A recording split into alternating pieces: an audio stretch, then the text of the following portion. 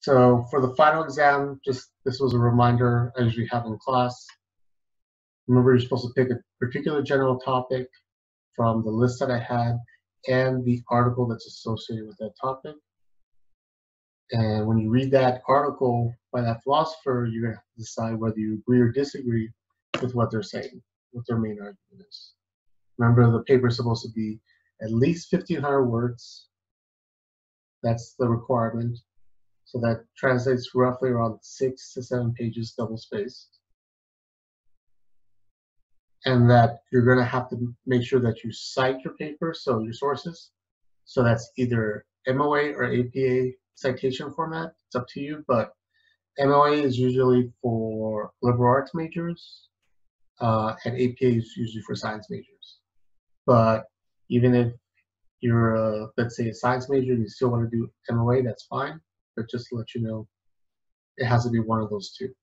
In-text citations are usually the most important thing that I've noticed students miss or forget to put.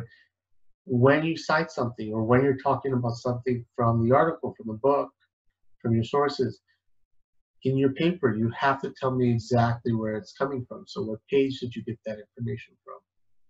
So that should be in there. If you're not quite sure how to do that, talk to me. Send me an email. That's also what next week is going to be about. So I can give you particular advice. You're like, I'm not sure how to cite this particular paper, so can you help me out? Make sure you look that information up. I have that information posted on the syllabus, remember, where you have that link to Al Purdue, which is a really good website. But there's a lot of good sources, not just Al Purdue, but there's plenty of good sources online where you just Google search MOA or APA and you can see examples and all sorts of things like that. And don't forget the Writing Center. I know the Writing Center is doing a lot of virtual stuff right now, so check with them and ask them questions as well. So yeah, you're gonna turn a digital copy in on the day of the final, and we'll get more into that I think next week. So coming into the material for this week, what I wanted to do is I left this theory to the end, and for I think good reason.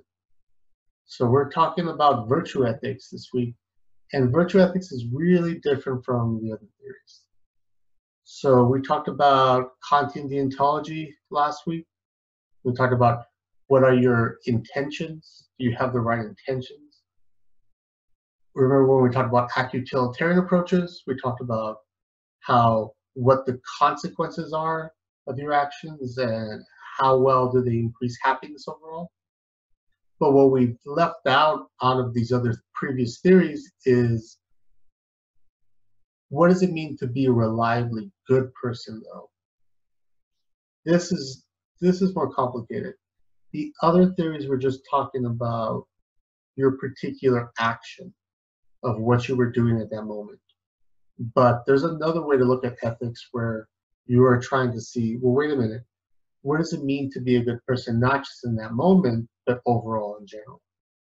And this is where we get to Aristotle, and this is where we get to virtue ethics, in that he's going to say that an act is morally right. You know you're doing the right thing because it's one that a virtuous person acting in character would do in that situation. What he means by acting in character is that really authentically is them.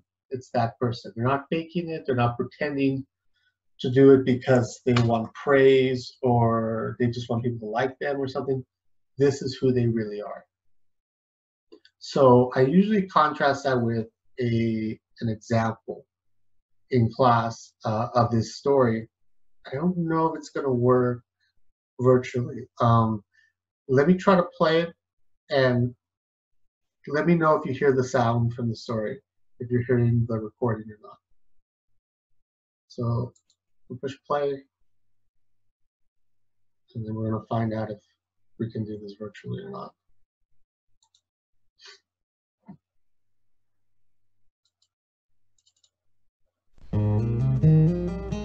It's Friday morning, which is when we hear from StoryCorps celebrating the lives of everyday people.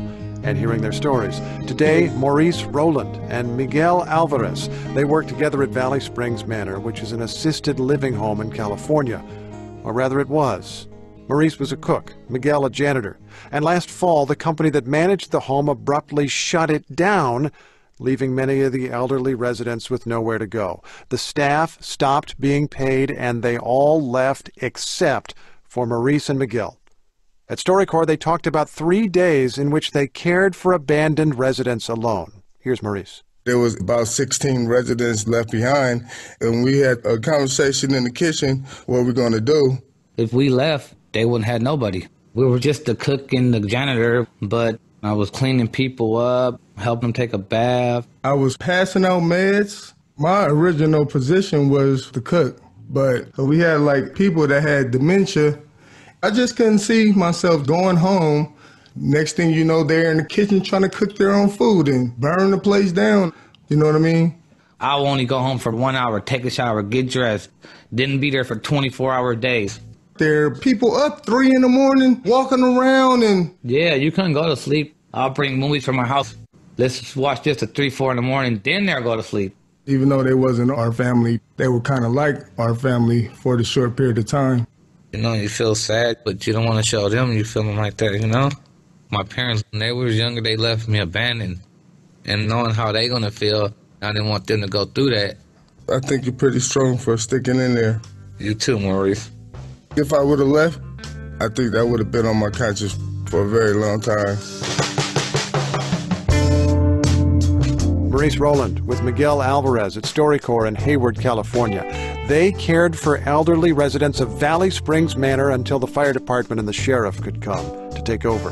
The incident led to the legislation in California known as the Residential Care for the Elderly Reform Act of 2014, which protects residents from being abandoned after a shutdown.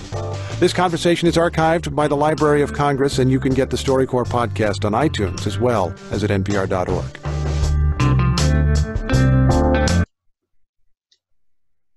So I hope you guys see why I picked that particular story and what I think Aristotle's talking about. What makes them unique? Why did these two gentlemen decide to stay and take care of these elderly people, even if they weren't getting paid? What makes them different versus all the other people who left as soon as they stopped getting paid? Why would they push themselves to help elderly people out that they didn't really know? What's their motivation?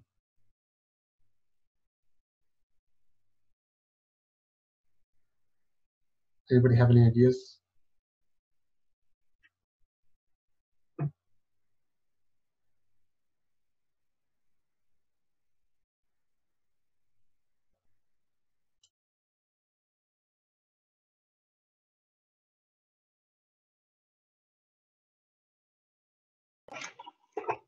For one of them, because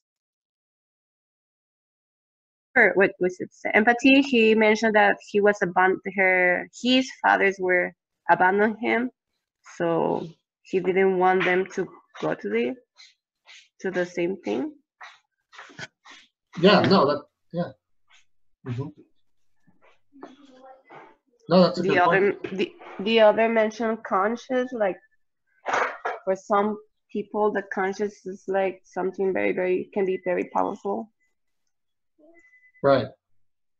No, those are good points. And I think exactly that's what Aristotle's going to be talking about, is that empathy is some emotion that we have that helps motivate us and see, yeah, I know how that person feels. I've been through that too.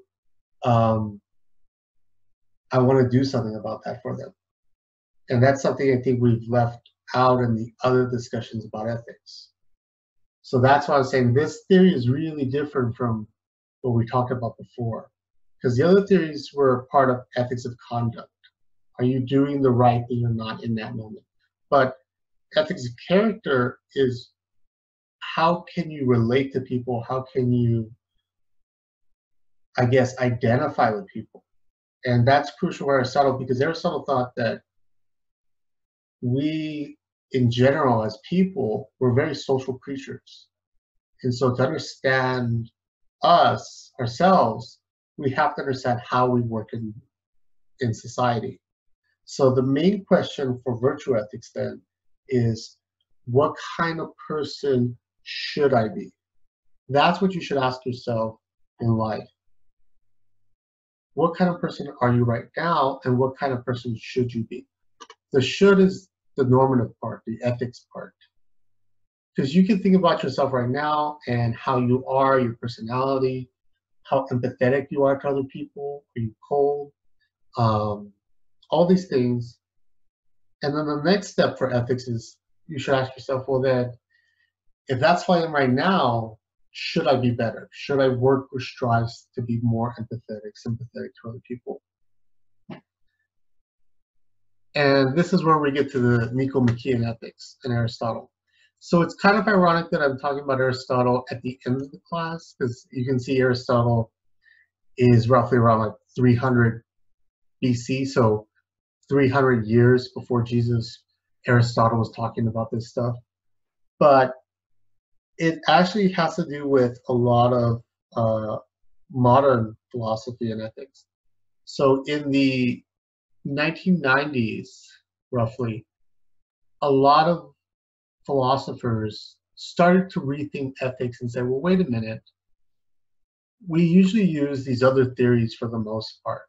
Social contract, utilitarianism, deontology, those were the popular theories. But then philosophers started to say, are we missing something though? What does it mean to be a good person overall? And this is where some philosophers started to come back to Aristotle. And they started reading what Aristotle had wrote before and said, well, wait a minute, this kind of actually makes sense with what we're learning about psychology and sociology. And so I would say that Aristotle is, of course, known as one of the greatest philosophers of all time, if not, for some people, they think he is the greatest.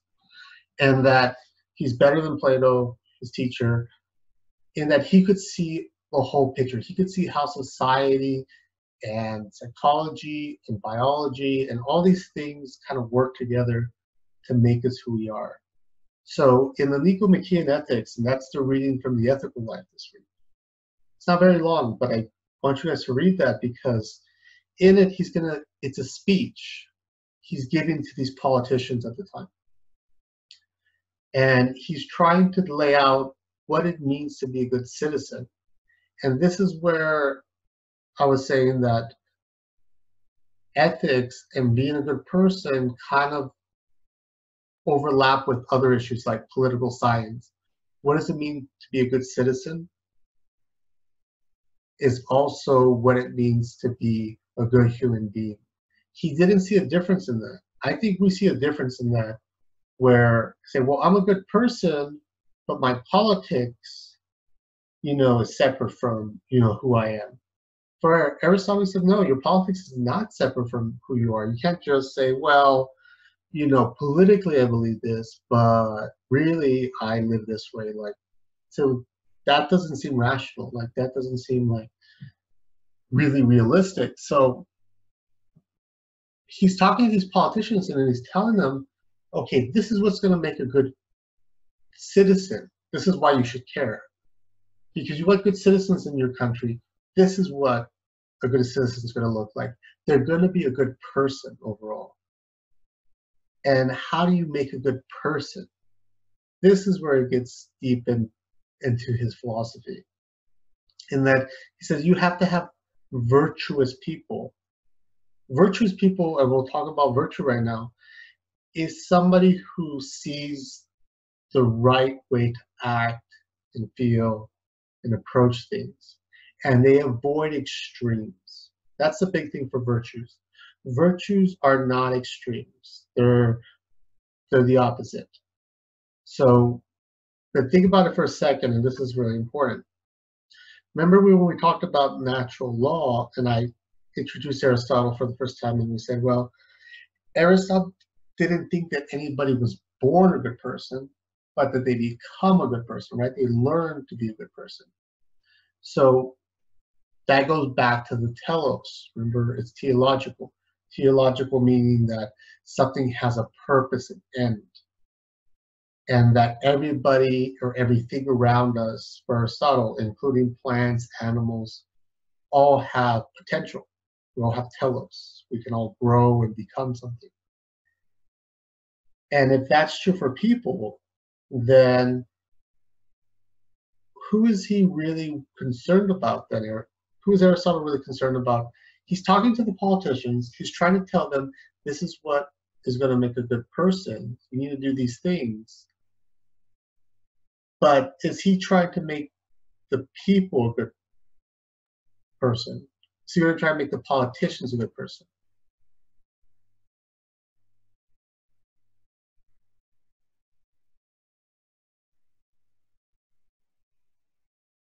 What's wrong with the idea that the politicians are going to become a good person? Okay, so what we're talking about right now is what it takes to be a good person, right? And I said Aristotle was giving this big speech to the politicians at the time, but it doesn't seem really realistic that the politicians are going to be good people because Aristotle is going to give them this speech about how to be a good person. Probably not. Probably because I don't think politicians were particularly that much different than they are now back then. But why would he tell the politicians this on how to be a good person? Why would he try to convince them to listen to him about what it means to be a good person?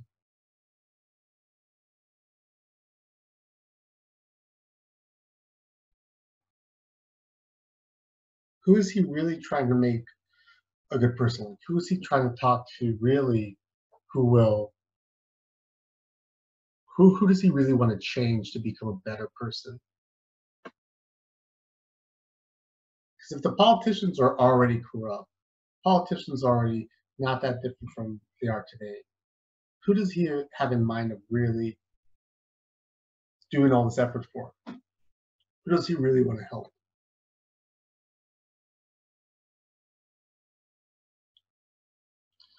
They do share ideas, right?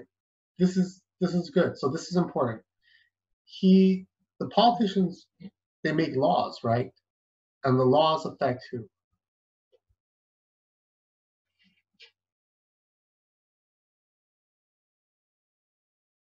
Who's affected by the laws that politicians make?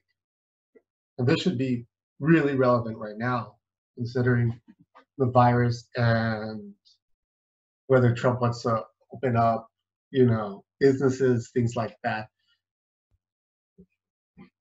Who do the laws affect?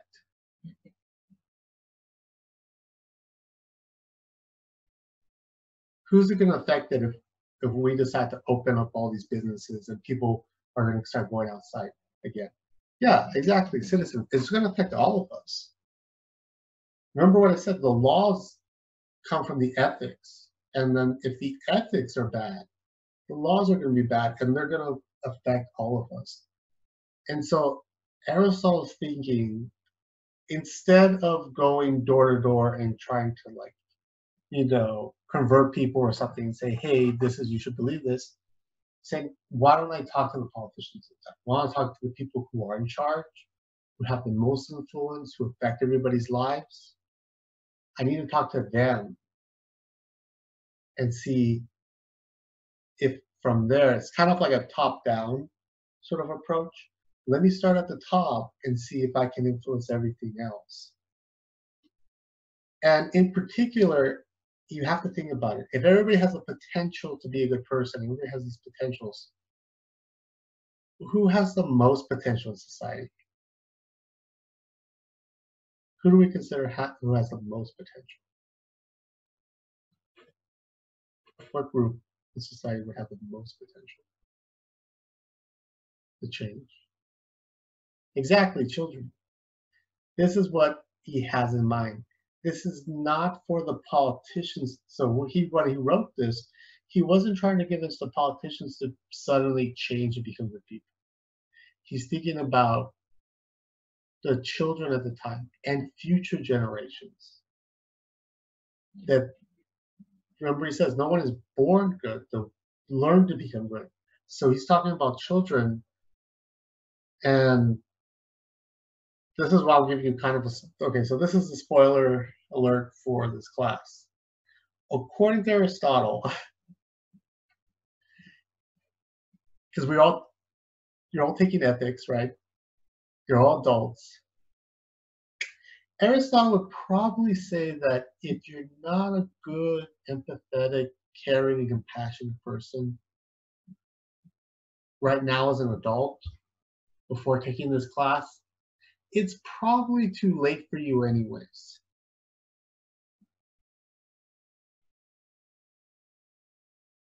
Why would he say that? Why would he say it's probably too late? Not that it's absolutely 100%. He's saying it's probably too late to be a good person if this is who you are as an adult. So if you're kind of a stingy person, you're kind of a really cold person, why is he saying that it's kind of probably too late for you to learn to be good?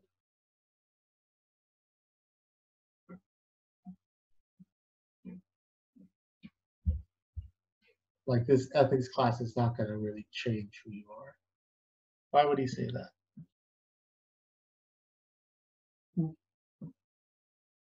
Right, because you already have these habits. Your entire life, right, up to when you're an adult now, is that you've done these particular things. If you've been very cold with people, it's something that's really a part of you. It's a character trait that you have, right? And so it's really difficult for you to learn to be a different way. And this is why I think Aristotle is thinking about, why don't we try to help children? Why don't we try to help and teach people when they're young, not wait until they're adults and then they already have these bad habits that are really be hard to break, right? And I want you guys to think about this because, and this goes to the next slide, and this is where we get to politics, and this is what I'm saying, politics and ethics for Aristotle are intertwined. They're not the same thing, but they overlap and they affect each other. So there's this document that I found some years ago. This is a political document, and it says, protecting our children, parental rights and responsibilities. We believe that parental rights, authority, and responsibilities are inherent and protected by the United States Constitution. Local, state, or federal laws, regulations, or policies shall not be enacted that limit parental rights in the rearing of both biological and adopted children. Parents have the right and responsibility to direct and guide their children's moral education. We strongly support a parental rights amendment to the U.S. Constitution. Now think of what this political document is saying. This is really important. If they're talking about children, they're saying that the laws, right? There shouldn't be any laws that limit what the parents decide they want to do with both their biological children or if they've adopted children. And that the parents have the right and responsibility to direct and guide their children's moral education, to be a good person. And that they want some sort of amendment to the Constitution that's going to say that.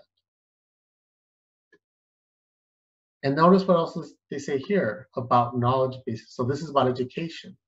They said that this document is saying that we oppose the teaching of higher order thinking skills, value clarification. Remember we talked about values, about happiness, justice, autonomy. They're opposed to teaching those kind of things, critical thinking skills, remember logic, and similar programs that are simply relabeling of outcome-based education. Mastery learning, so you learn something, you demonstrate that you mastered something, which focus on the behavior modification. So these things change your behavior and have the purpose of challenging the student's fixed beliefs. So you might change your mind, your beliefs, and undermine parental authority. And you might disagree with your parents. So they don't want people to learn these values or value clarification, right? They don't want you to think about your values.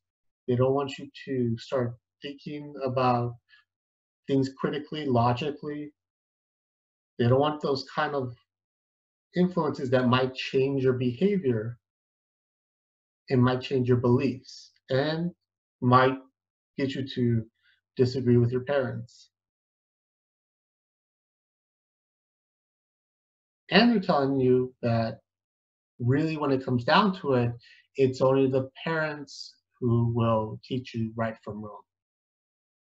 Nobody else should. So, what document do you think this is from? Anybody have any ideas about who's saying all this?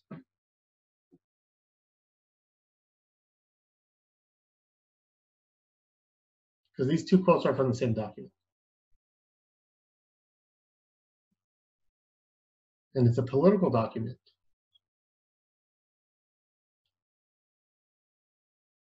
Anybody want to guess where this is from?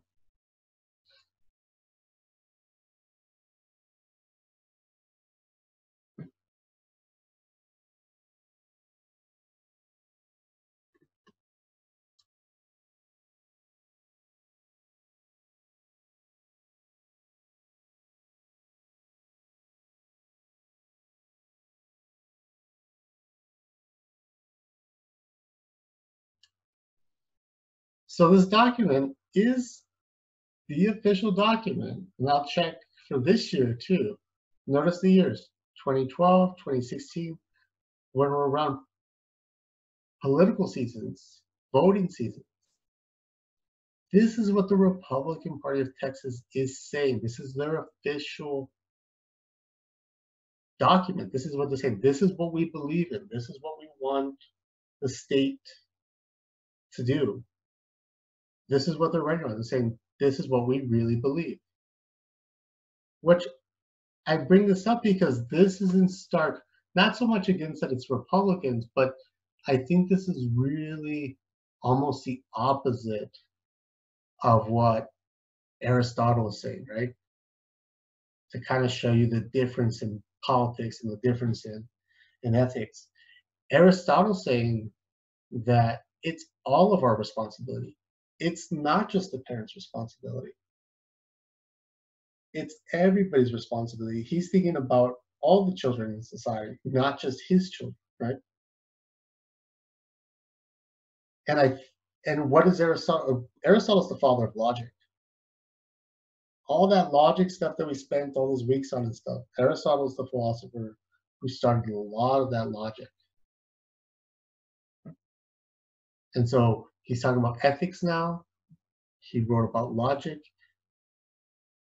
And what he said, well, this is the issue I see a lot in many of my classes, that we say, well, it's the parents' responsibility to teach you right from wrong. Well, what's the problem with that, though, with that approach? Remember we talked about logic, what's the implied premise there? What's the assumption that they're making when they say your parents will teach you right from wrong? What are we assuming?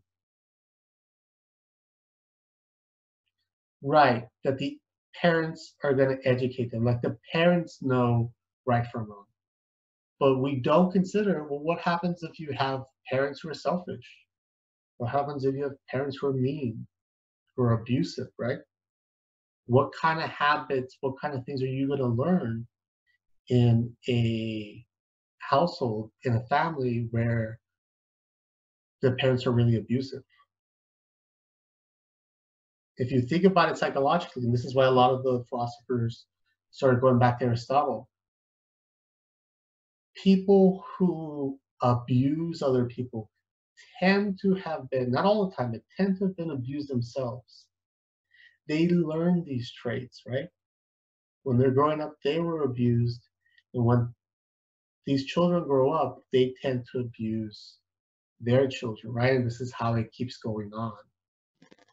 And I think this is where the Republican Party of Texas, when they wrote this, is not thinking about that. They're not thinking about, well, what happens when your parents aren't the best people? What kind of values are you going to learn? What kind of habits and traits are you going to walk away with? And this is important too, because this is not just about your family, right? This would also be about the fact that if you're a citizen of that country, or not even a citizen like in the legal sense, I'm just saying that you live there with other people in the community. If you're a mean person and you're teaching your children to be mean as well, maybe you don't realize it, but those are just your habits, right? Aren't those children going to go to school with everybody else's children? You probably bully them, right?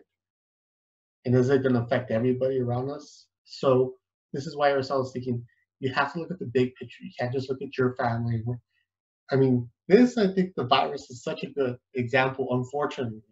It's really sad, but it's a very good example of ethics and how if we don't take what we do seriously, it does affect other people, right? I mean, this is the whole thing. There was that protest the other week downtown, right? Which I live not too far from downtown, where people are going out there protesting that they want to open businesses again and go out there. But this is the issue, right? Yeah, they could be affecting other people, right? I saw some video footage, not necessarily here, but at other protests where some of these people brought their children to the protests. But then that was the whole thing. They're putting their children at risk, right? By taking them out there in a crowd of people. Yeah, so I think this is what we should be balancing about. There's some politicians right now that argue, maybe business and economic issues are more important than human life, right? Human beings' potential. So this is something that I think is really serious. And if we talk about children, this same document, though, I have to admit also, which is confusing for me, is that they also say that children don't have rights, according to the Republican Party of Texas. So the UN, the United Nations, they had tried to pass this amendment that said no matter where children are, no matter what country or government, that governments have the responsibility to take all available measures to make sure children's rights are respected, protected, and fulfilled. The Republican Party of Texas says no, they reject that. That children don't have rights, that it's not the government's responsibility to protect children's rights. The governments get to do whatever they want. It's more like what we talked about with cultural relativism, right? Where it's each culture decides what's right or wrong. So the UN is saying, well, it doesn't matter what culture, it should be universal, right? It's objective that no matter where you're at, children should be respected.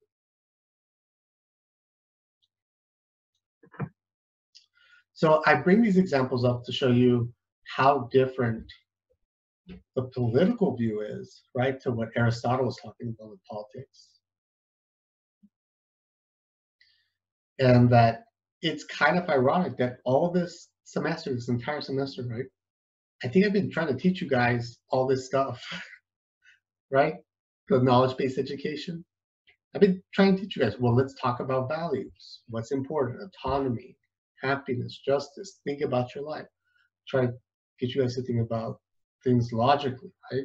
How to use logic to decide what's rational, what's not, what's a good argument, what's not a good argument. And behavior, right? To think about and change maybe your beliefs. And maybe you, after this class, maybe you will think about, well, wait a minute, maybe my parents didn't teach me something, or maybe you disagree with your parents now about something and say, well, wait a minute, maybe there's a different way to approach things. So I think I've been trying to get you guys to do that, but this is why education is also gets very political as well, right? So I don't know if you know, but in the university system that we have, there's a board for University of UT system, right? University of Texas, like system. So that's University of Texas of Austin, of UTEP of El Paso. There's a board that decides what you guys should learn, what kind of classes you guys should take. And those people are chosen by the governor. Those are voted. We don't get to decide who's on that board. It's the governor who picks those people.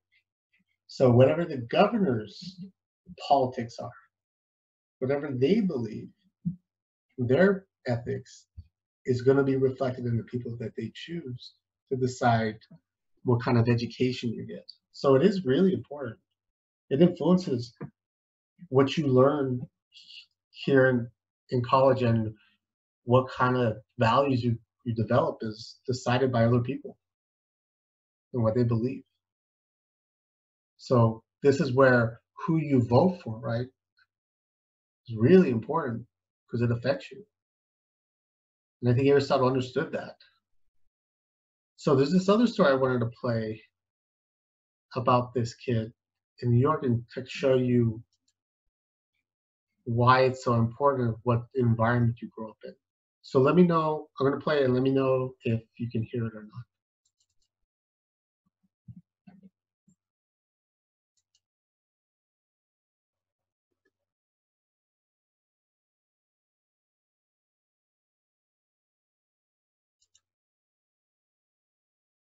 Can you guys hear it or no?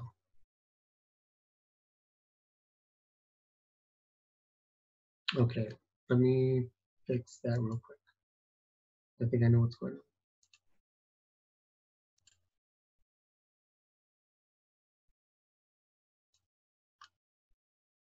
Let's try again. 1/3 of children in New York City grow up in poverty, and we're about to meet one of them, 17-year-old Jairo Gomez. He says he doesn't want to wind up in the same position as his parents, but the vicious cycle of poverty makes his ambitions hard to achieve. His story comes to us from Radio Rookies, a youth media program at member station WNYC. Get out. There are 9 of us in my family, and we live in a 1-bedroom apartment. I share a bunk bed with my sister Judy. And it's just so stuffed, and we don't have enough space for 7 kids. On the floor, we have 2 mattresses side by side, where 3 of my other sisters sleep. You have to step toe to heel to get out of the room. All we actually need is a big closet. My mom, stepdad, and the 2 youngest ones sleep in the living room. Tell me about your work. What do you do? Yo soy una cleaner lady. My mom cleans other people's houses. When she gets home, she keeps on cleaning and takes care of my sisters and brother. I used to think of my family as middle class, but after my parents split up, my mom had 4 more kids. Do you think we're poor? La verdad no he buscado en el diccionario la palabra. The truth is, I haven't looked it up in the dictionary. Pobre. The word poor. Para mí, to me, poor is when you don't have enough for soup or a roll of toilet paper. Un rollo de papel. During my freshman year in high school, I wore ripped jeans and my sneakers had holes in them. It was kind of embarrassing, but I still didn't think I was poor. 30,000 por año? I asked my mom to do the math, and she said right now, my family makes $30,000 a year. According to the federal government, we're $15,000 below the poverty line. I mean, that kind of scares me. I've seen articles posted on Facebook about how unlikely it is to get out of poverty, how poor people usually stay poor.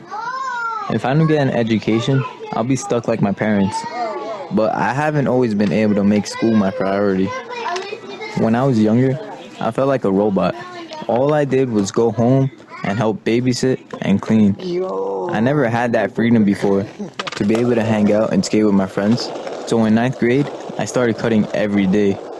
And then, when I was in the 10th grade for the second time, my mom started asking me if I could stay home from school to watch the kids. If I said no, most of the money she would make would go to a babysitter. I failed every class that year. That made me finally realize that if I ever wanted to graduate, I needed to be in school. I switched to a transfer school, and my first trimester, I got perfect attendance. I told my mom I wasn't going to take care of the little ones anymore. ¿Tú te acuerdas cuando antes yo te decía que Remember tú when I no would tell you eres that you weren't being responsable? responsible for your kids? Sí, me acuerdo. Al principio me sentí como At molesta, first, I como felt decir, annoyed, "Este like, chamaco how se could atreve. this ¿Cómo kid se dare atreve say that to me? sacar esas When I palabras de feel su that boca, I try my best to give what's necessary. Pero después me puse a pensar, yo dije, But then I thought about it and I thought, yo no estoy maybe I'm haciendo not bien doing mi my trabajo job porque no right. estoy proveyendo I'm not a providing ellos." enough. Hearing her say that made me feel selfish, especially since now my sisters are stuck at home every day. Sometimes I wish, like, yeah, you would stay home and, like, help. Judy is 14. She and my older sister are always home babysitting, cleaning up after my little sisters, and helping feed them. Why do you still change diapers and do all that? I don't want to put this all on mom. It's just I mean, compare yourself, I guess, to me. What do I do around the house? nothing. Nothing. My older sister Sadie is like the second mother, have to clean up this and mess. she's in college. Right now I have to finish my paper, this 8-page paper. Okay, but what else am I irresponsible about? Because I don't think babysitting is my responsibility. Why isn't that your responsibility? Because I didn't make them. Sometimes I feel like I blame my mom too much for having more kids than she could afford. She's always telling us we're lucky because we'll have each other to go to. But when we still had two of our sisters in diapers and the pregnancy test came out positive again and again, Judy, Sadie, and I were like, I'm not washing the bottles this time. Is that why you had us? Like all of us? I asked my mom why she had so many of us. Embarazo lo aceptaba y me With sentía each contenta. pregnancy, I accepted it and let it happen. And I felt happy, but I never thought, this son I'm going to have, I'm going to educate and motivate to become a doctor, or this daughter I'm going to have, I'm going to motivate to become a lawyer. Mi trabajo de mamá es haberles The dado job su of the comida, mother su is to ropita, feed and clothe them, to give them love. amor. Quizás no me he dado But maybe tiempo I para didn't darle have amor, time to give them each enough love. individual. ¿Tú te acuerdas? Do you remember last year when I had to stay home to babysit? How do you think it affected my grades? Mis grados. Yo creo que te afectó mucho, Jairo. Académicamente. Academically, it affected you a Está mal lot. que te afectó. I did Yo wrong hice in mal making you stay, but I didn't have an Pero no option. tenía opción. Pero yo te sacrificaba a ti. At the time, Algunas I veces sacrificed you. me siento culpable It was de que either tú no good estés grades for graduado, you and you'd go to school, or que we were íbamos going a to suplir suffer and lack las necessities. necesidades. I don't feel sacrificed. To me, sacrificed is being given up. She just delayed me. Me siento culpable de que tú no estés graduado. Sometimes I feel guilty that you haven't graduated, but I feel like you've contributed so that economically things aren't so tough. Has colaborado. It's a balance. Es como una balanza. It gets me mad that my mom works so hard, and there are people out there who are just born into it. They make money like nothing. They don't have to clean houses, wake up early, drain themselves. I needed to make some money for myself, so I took a week-long carpentry job. I knew it meant I'd be making less than minimum wage, and I'd have to miss school. But I was failing the second trimester anyway. When I went back to school the next week, I checked in with my English teacher, Erin. I still had a chance of passing. I did. Yes, you definitely could have passed my class. Did failing your classes push back your graduation date? I think it did. Okay. I was working for less than minimum wage. I mean, I don't know. I don't want to do that for like the rest of my life. I know I should be thinking about going to college when I graduate if I don't want that life, but I'd have to stay at home to afford it. 9 of us in a 1-bedroom apartment, no privacy, 1 bathroom, and toys everywhere. I don't know if I can make myself do it. Now I'm working 13-hour shifts, making food deliveries on a bike. Honestly, I'd rather do that and earn money for my own place. We're told, if you work hard, you'll get results. But for my family, there haven't been any results, just survival. For NPR News, this is Jairo Gomez in New York.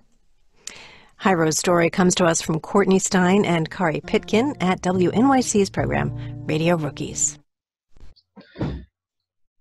So that story I think is important because I think it illustrates what Aristotle's talking about. Because as you can hear that he's struggling So what are his choices? What's the dilemma?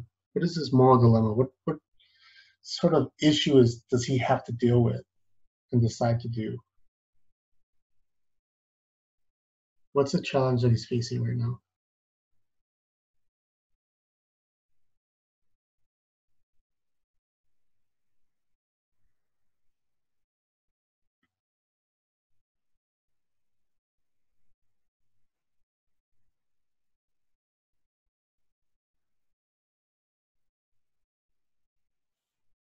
Right. That's exactly it. That's what he's facing, is that he has to decide if he's going to give his efforts to his education and graduate and maybe go to college, or if he's going to help take care of his brothers and sisters, right?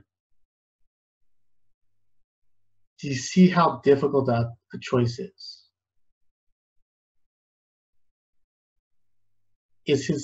Is it his fault that he has to make that decision? Did he put himself in that kind of situation?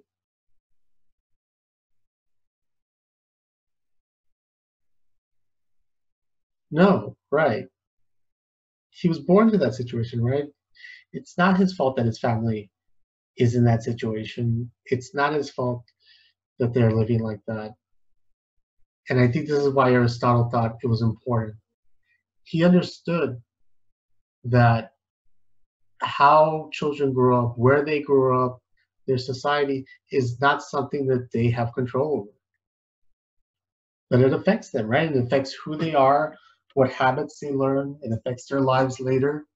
So all these things are important to Aristotle, but he also understands that they don't really have control over it, right? So this is why I think Aristotle wants to start at the top, right? It says, I can't go to door and I guess convince family to family, right? That what I'm doing right now is what I'm telling them, right? The philosophy that I'm telling them, how to live, how to grow and develop. It would take forever. And some people, I mean, this is the whole thing with conversion and how people get annoyed on Saturdays, right? In the morning when people knock on your door. I don't think Saturday morning knocking on somebody's door is going to convince them, right? Necessarily. It's not a good way. I think Aristotle understands this, and what he wants to do then is that say, well, wait a minute, in the bigger picture, how do we structure society? Not how I save people's individual souls or, their situations. Like, I have to look at the big picture of how does government influence every one of us, regardless of our religion, regardless of our background. Government seems to influence our everyday lives and what kind of laws and values we learn. So I think that's his view. And this is why I got to ask himself, then what does it take to flourish? What does it take to grow and really develop as a human being? So for Aristotle's philosophy, everything has a soul for Aristotle. Plants have souls, animals have souls, people have souls. It's just a different level of complexity. So what does it take for a human being to reach their level of potential? And he makes a list. This is the list. It says that preservation of human life. So at the very basic fundamental thing, you have to survive. You have to live, right? You have to have avoidance of harm, that you're not in danger. Basic functions that animals and humans have in common. Food, right? Water. This is why it's important. This is the whole political issue. And it's not just a political issue. I think it's a human rights issue about the fact that in Flint, Michigan, they still don't have water that's drinkable, right? And that's a really, I think, relatable issue to us as well in the Southwest and in Mexico, is that what's your access to clean water? It's really just basic. I mean, before we start talking about schools and all that, do children have access to clean water? But what separates us from the animals, according to Aristotle, is this one, the search for truth. What he means by that, I think, is something along the lines of what we call education. That human beings, we need intellectual growth, that it simply can't just be putting food on the table is enough. That we're complicated creatures, we need more than that. Notice in the story right now, what did the mom say was the job of a mother?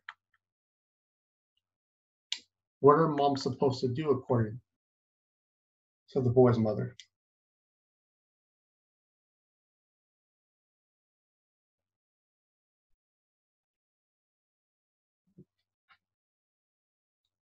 Because I can relate to this.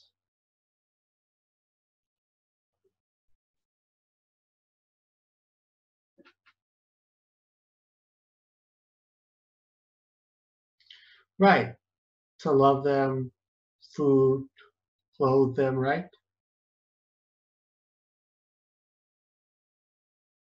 But what didn't she think about? So this is something important as well. What did she admit that she wasn't doing or she didn't consider?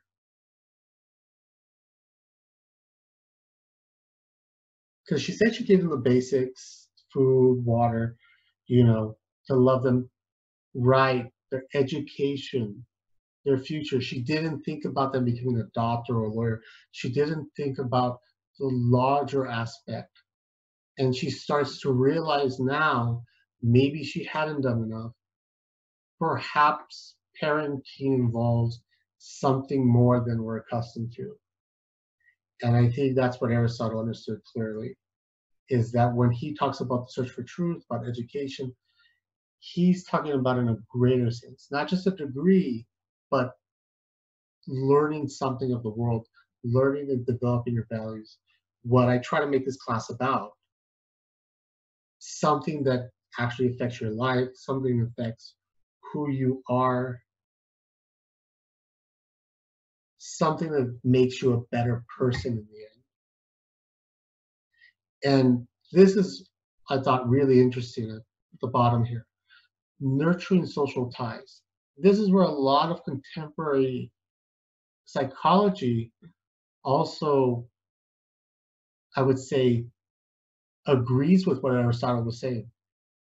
So let's say, for example, right now, that you know somebody who passed away because of the coronavirus, right?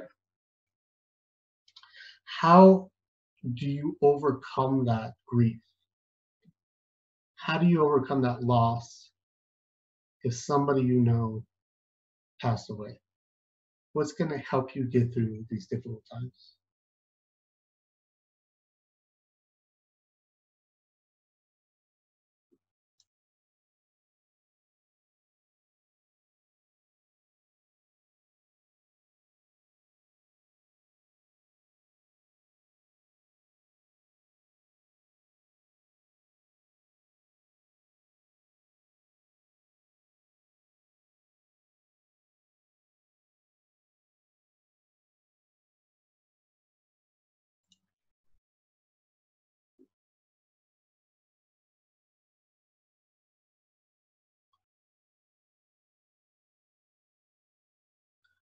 I mean, even think about right now.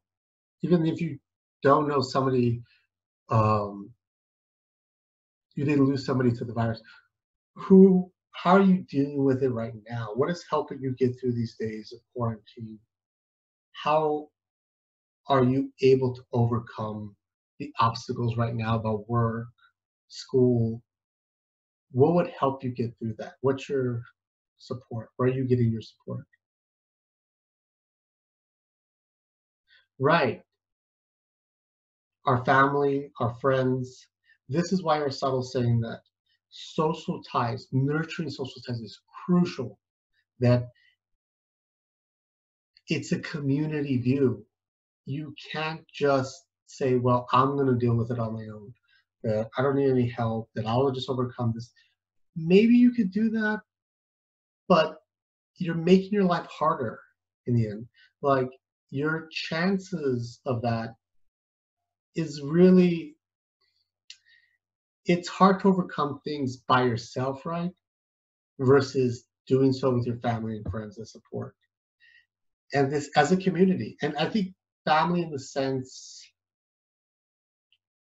I mean, I think also what he means is like family in the sense of not just blood, but a support system.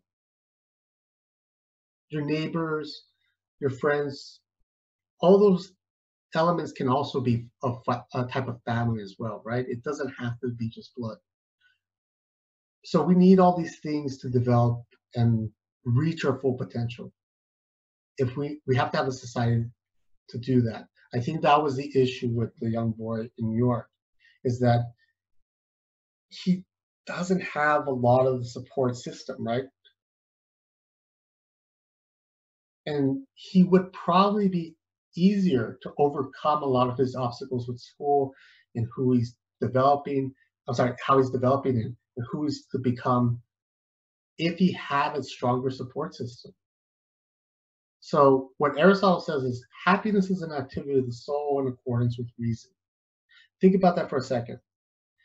Happiness is an activity of the soul in accordance with reason. What does he mean by that? What is he saying happiness is? It might be a little bit different than we're normally accustomed to about thinking about happiness. What is he saying happiness is? It's not an emotion. What is it for him? According to that quote.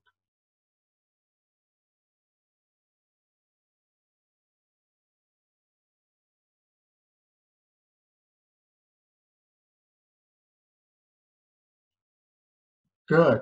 Exactly. It is a state of being. Happiness is an activity.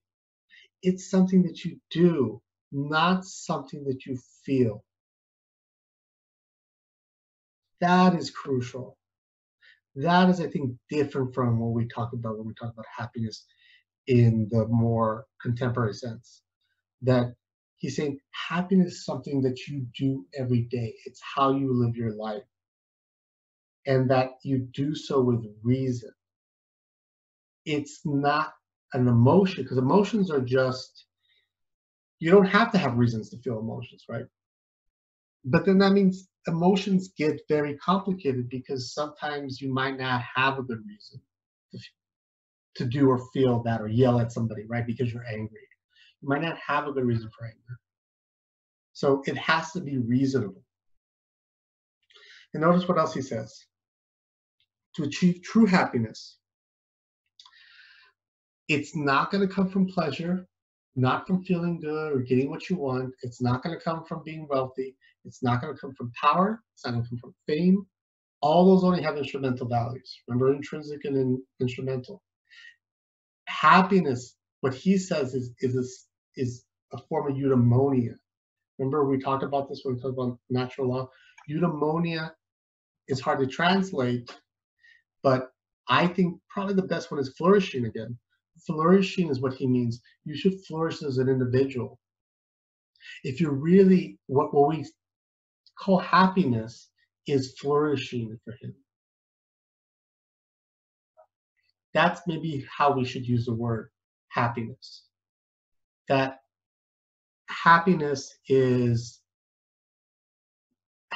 not something that you feel. Happiness is something you are, something that you develop, you grow, and you're becoming a better person. That's the true happiness for Aristotle. That you're taking what you're learning in this class, you're taking this education, you're taking these experiences, and you're becoming something better. If you leave this class the same as you came in, then I haven't done my job. That's basically it. Something that you, not express in front of everyone, something you can do on a regular basis, something that is part of who you are, it takes no effort for you to exhibit that. This is why I said it's a skill. It's something that you work on, you develop, you grow into. And that he says, virtuous conduct gives pleasure to the lover of virtue.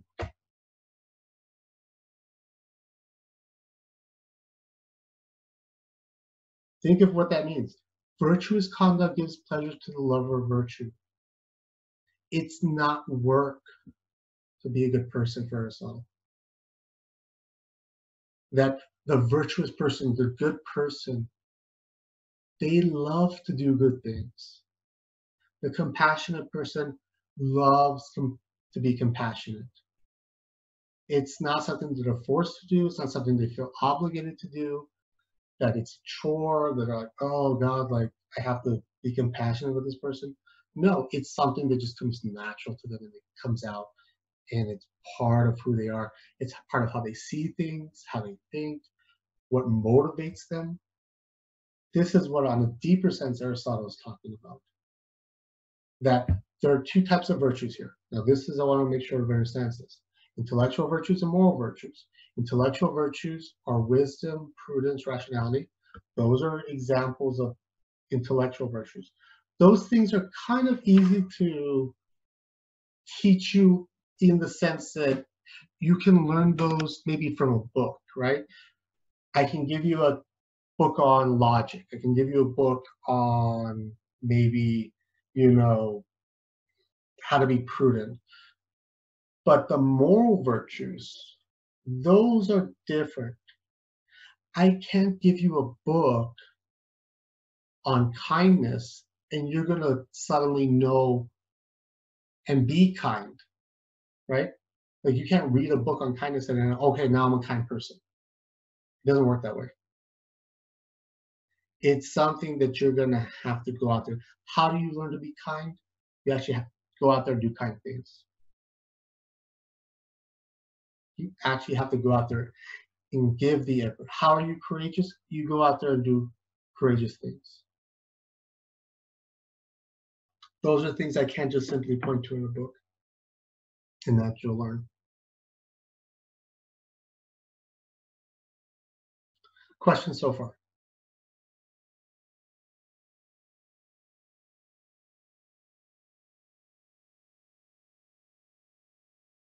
Okay, so I know we're going really long, but I want to get all of this in there because it's such an important theory.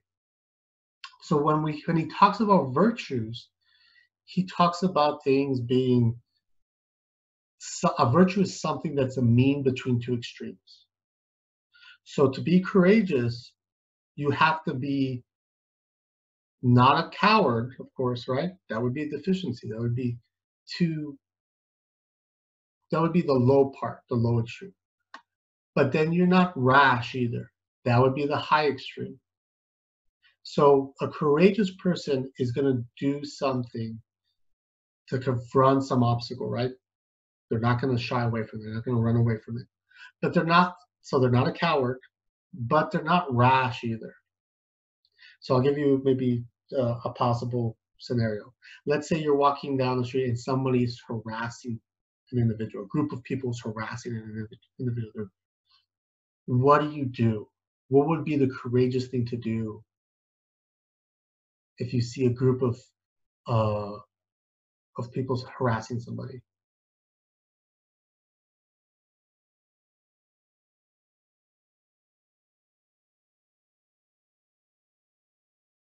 Would it? Good. See, we have a difference of opinion here. What would be the coward thing to do?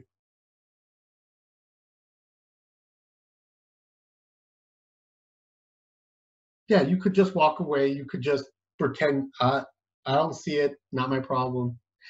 We know what being a coward looks like, right? They wouldn't even do anything about it. But I think this is where we differ. What would be rash and what would be courageous? I think this is where it's complicated for us. Rash, I would say, this is where it's really contextual. if there's a group of guys and they're harassing somebody, and I go up there and I say, yeah, you know what? Fuck off, I'll fight you, right? Well, if it's like a group of 7 guys, I'm probably just gonna get my ass kicked, right? Like, and I'm not gonna save the person. They're just gonna kick my ass and then go back to kicking the other person's ass or whatever. But it doesn't seem like in that moment that really helped, right? That was really courageous. Maybe calling the police, maybe calling other people for help, right? If it was a bar or something, telling the bouncers or whatever, something like that. That would have been, I'm doing something, I'm taking action, but I'm not just rushing into the situation. A coward will run away from it. So this is what Aristotle's talking about. There has to be a balance between running away and just running headlong into something, just rushing into something. You have to be able to balance it out.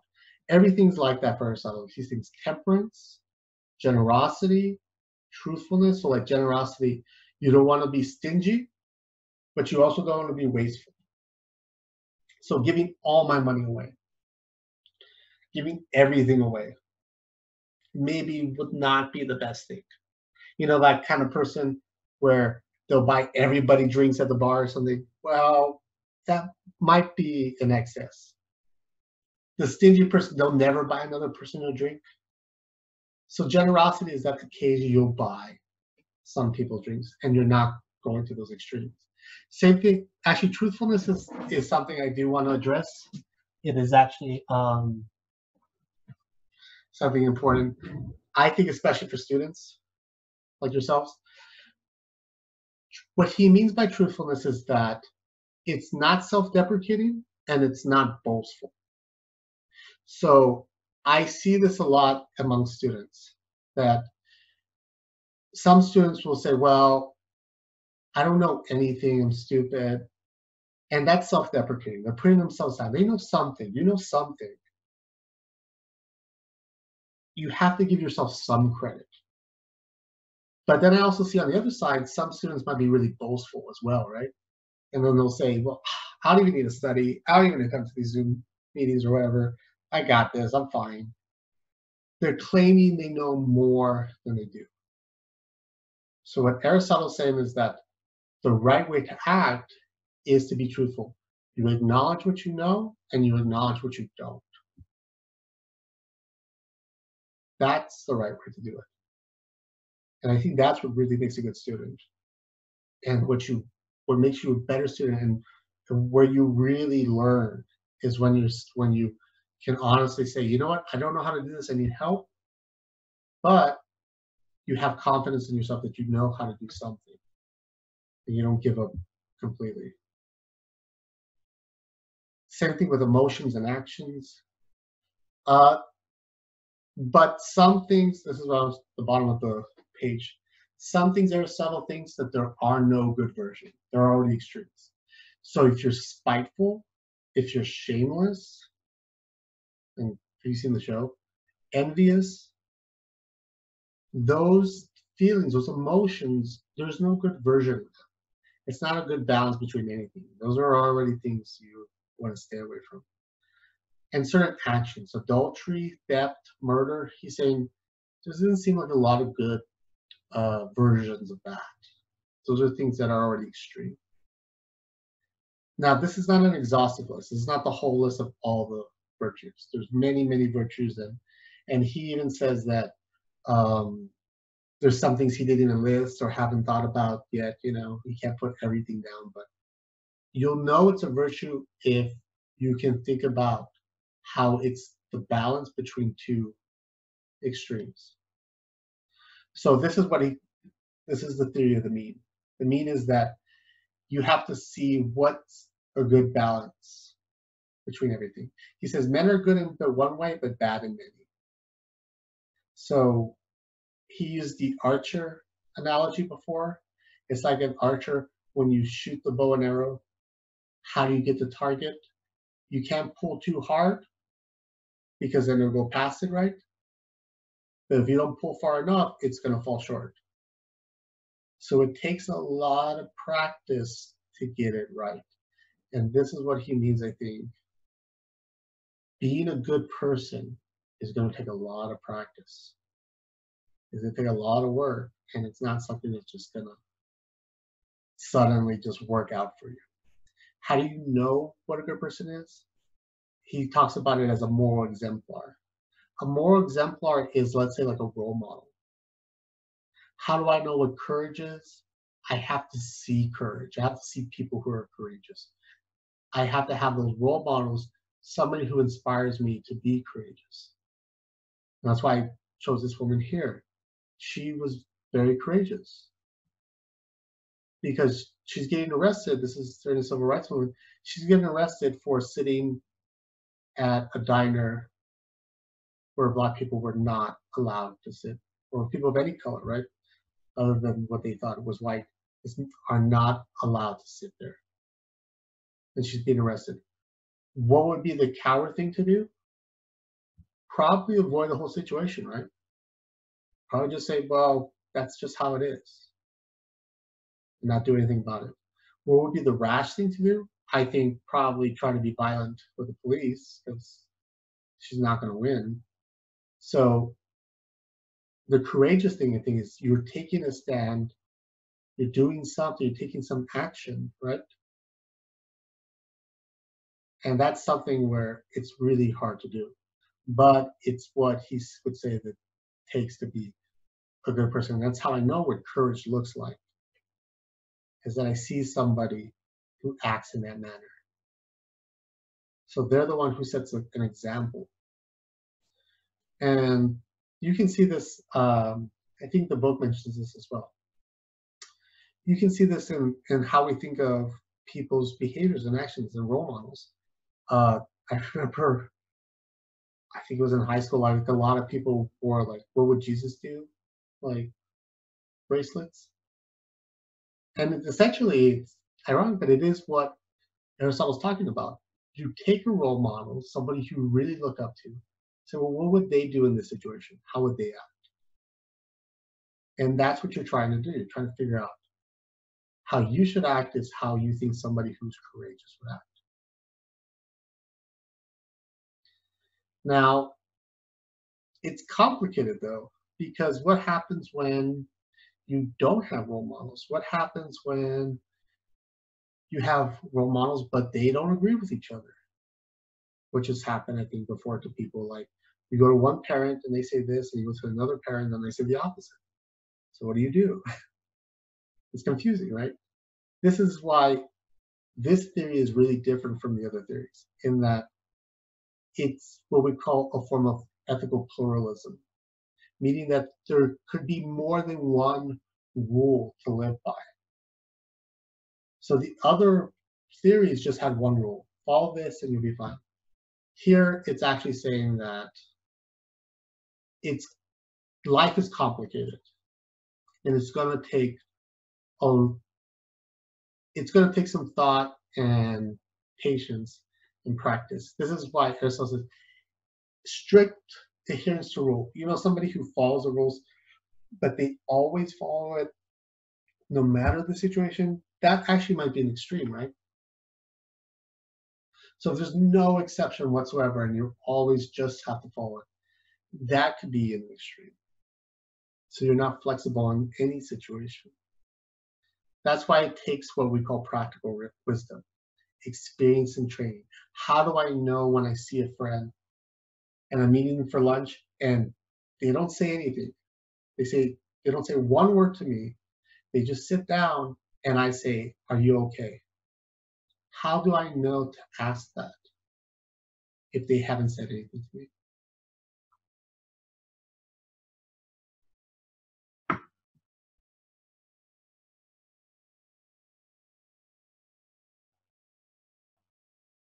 Exactly. Body language and mannerisms.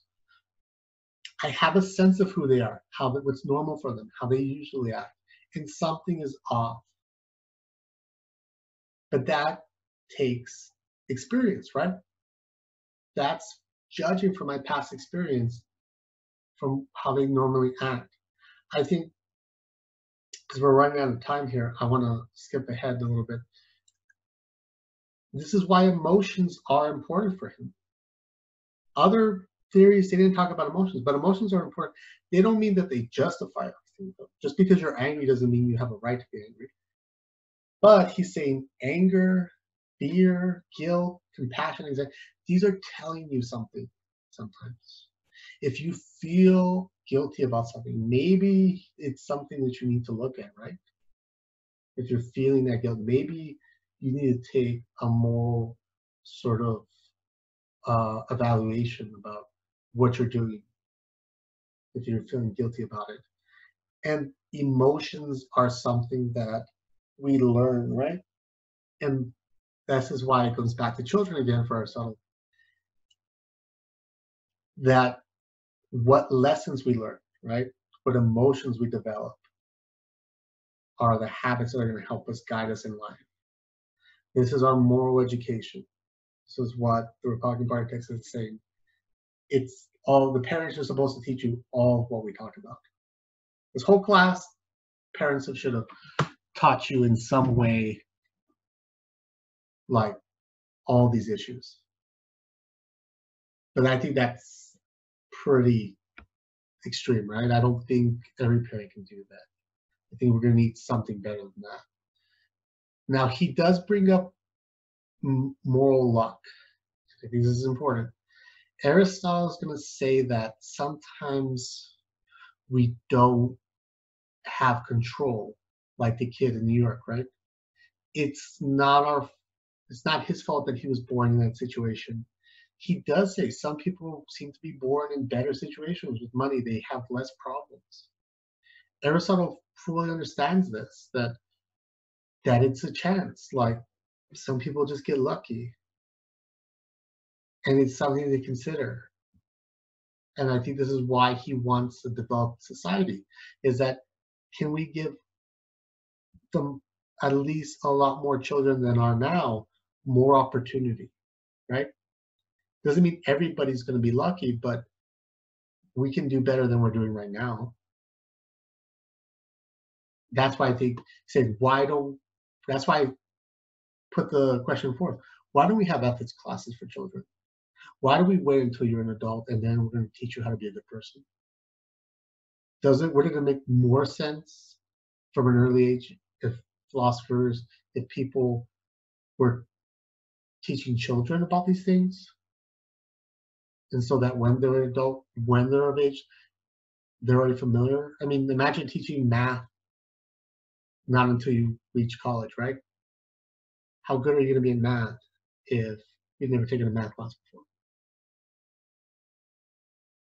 Now, the last thing that the book doesn't mention, before we run out of time here, is I think the environment is a huge influence, bigger than the book gives credit for. And I think environment does influence a lot of habits, and healthy habits as well, versus unhealthy habits. So this is where, remember, Aristotle's thinking about it all together. Psychologically, emotionally, spiritually, all these things together. So this is, you can tell, is Mesa. Now, this is where I used to live, in Canada. Look at the difference in the street.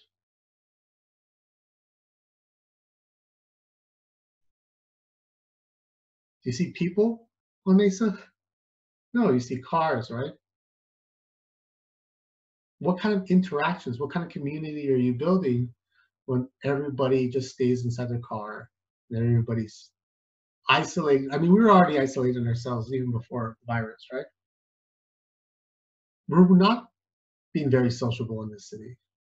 We don't learn to develop empathy and sympathy and passion for other people if we just only view people from our car. It's hard to do that.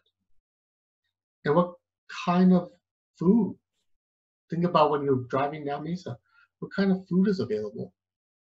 This used to be a market that I would go to on Sundays. And you could try out the food. You talk to these farmers. You talk to people.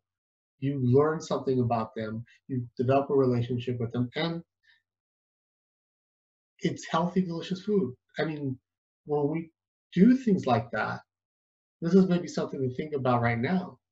I'm currently subscribing to Desert Spoon, which is one of the global community groups, where I pay them and they deliver to me fresh vegetables and fruit from the local farmers.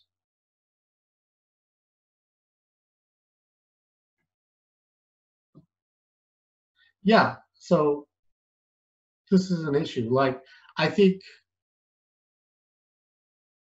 when we think about it, when you go to Walmart, right, which is a terrible situation. Like nobody, I haven't met one person who's like really, excited to go to Walmart. It's a terrible situation because you're trying to get out of there before the virus. You just wanted to get in and wanted to get out as fast as you can. You don't talk with people, you don't interact, you don't develop any sort of relationship. And the food, you know, um, is not great because they have to transport a lot of stuff. So there's ways you can support the community, I think. And I think this is where it goes back. Montreal's community and how large it is due to the support they get from everybody else, right? So our markets or whatever it looks like has to do with how much support we give each other, right? So I think this is something to think about. It's only as good as the support that we put in. And I think that's why Aristotle's saying it's a social network.